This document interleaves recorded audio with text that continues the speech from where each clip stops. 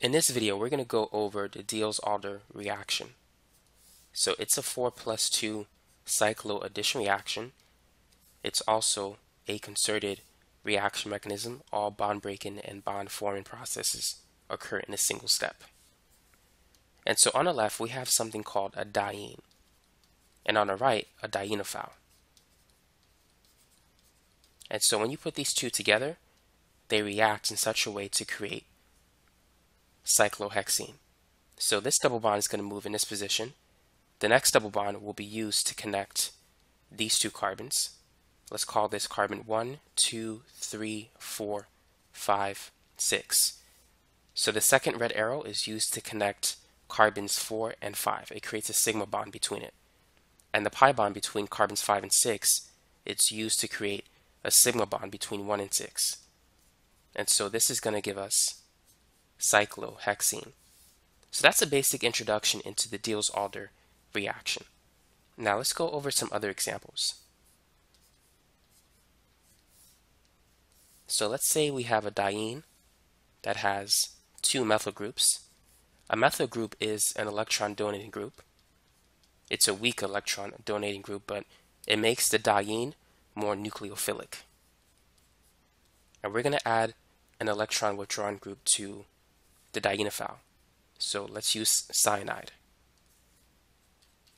cyano, a cyano group.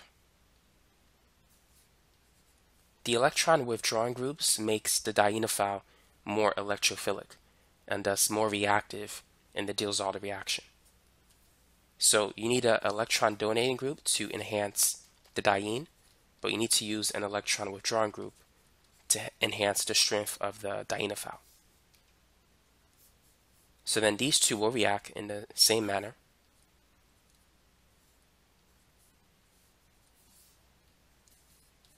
And so we're going to get this product. So let's call this carbon 1, 2, 3, 4, 5, and 6. So on carbon 2, we have a methyl group, and on carbon 3. And between 2 and 3, we're going to have a double bond. So this is 1, 2, 3, 4, 5, and 6. On carbon 6, we have a CN group. So this is the product for this reaction. Now let's try another example. So once again, we have 1,3-butadiene in its S-cis conformation. And let's react it with this molecule.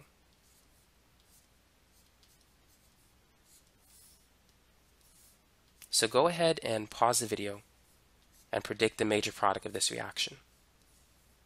So the mechanism is going to be the same. It's not going to change. And so this is going to be carbon 1, 2, 3, 4, 5, and 6. So let's start with our 6-membered ring. And attached to carbon 6, we have a carbonyl group, which is attached to an oxygen. And on 5, we also have another carbonyl group. And as always, there's going to be a double bond between 2 and 3. And so this is the product for this Diels Alder reaction. Now let's try this example.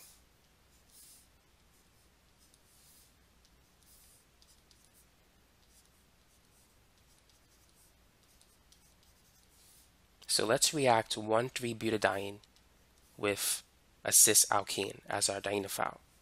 So what do you think the major product will be in this reaction? So the mechanism will be the same. We're still going to get a 6-carbon ring. But notice that the CN groups are on the same side.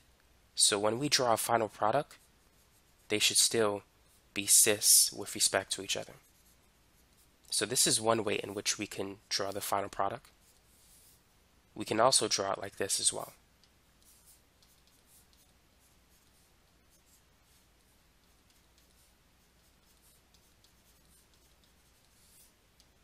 In fact, these two products are identical. Notice that we have an internal plane of symmetry. So therefore, these two products are meso compounds. So in this reaction, we only get one product as our answer. Now let's try another example.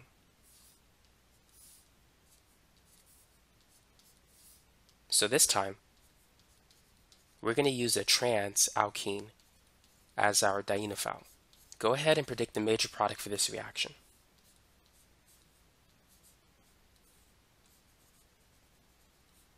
So the two carboxylic acid groups have to be on opposite sides with respect to each other. So we can get that compound plus we can get its enantiomer. So in this case, we're going to get a mixture of two different products, both of which are trans. We no longer have an internal plane of symmetry because this is on a wedge and that's on a dash. Now, in the next example, we're going to react 1,3-butadiene with a dienophile that is a triple bond as opposed to a double bond. So what kind of product are we going to get in this example? So we're still going to get a 6-membered ring, and we're going to have the double bond between carbons 2 and 3.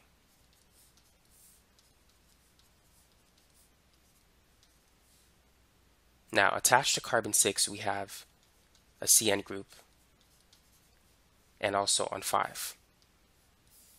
Now, in this reaction, the triple bond is going to go down to a double bond. So we're going to have a double bond between 5 and 6. So this is the major product for this reaction.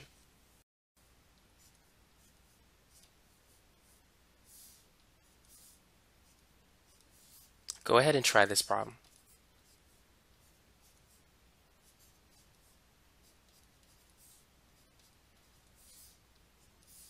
What is the major product?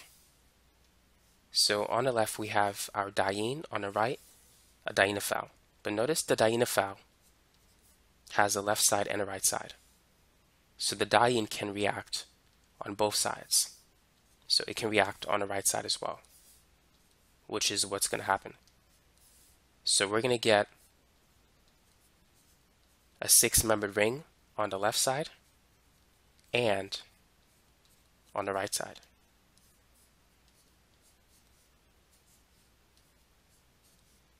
So we're going to have a total of 3 rings.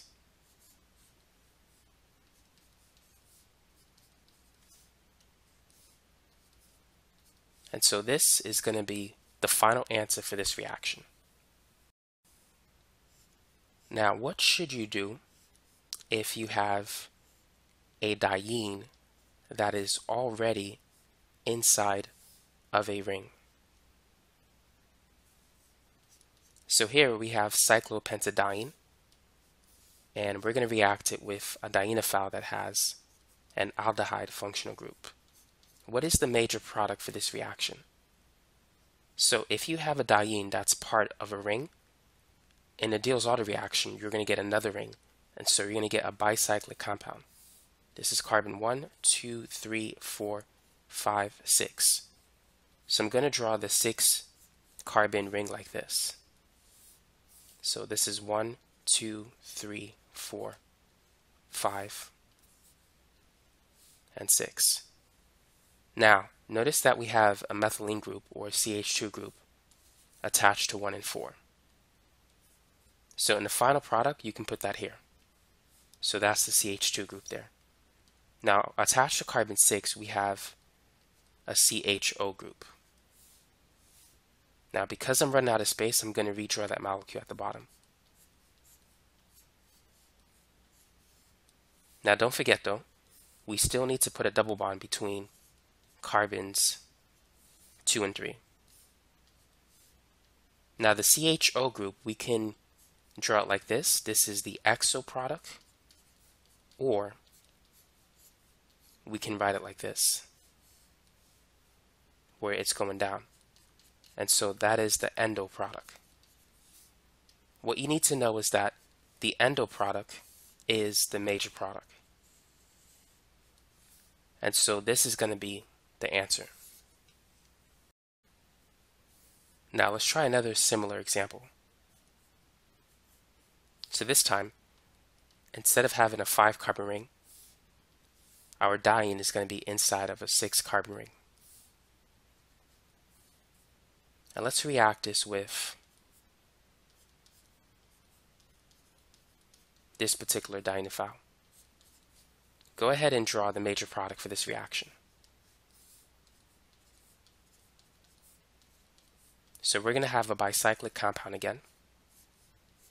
The only difference in this case is there's 2 carbon atoms between carbons 1 and 4. So we can draw those 2 carbon atoms like this. So this is carbon 1, 2, 3, 4, 5, and 6.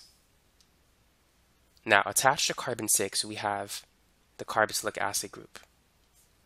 And so we can put it in the exo position or the endo position. But the endo position, as we mentioned before, is more favorable.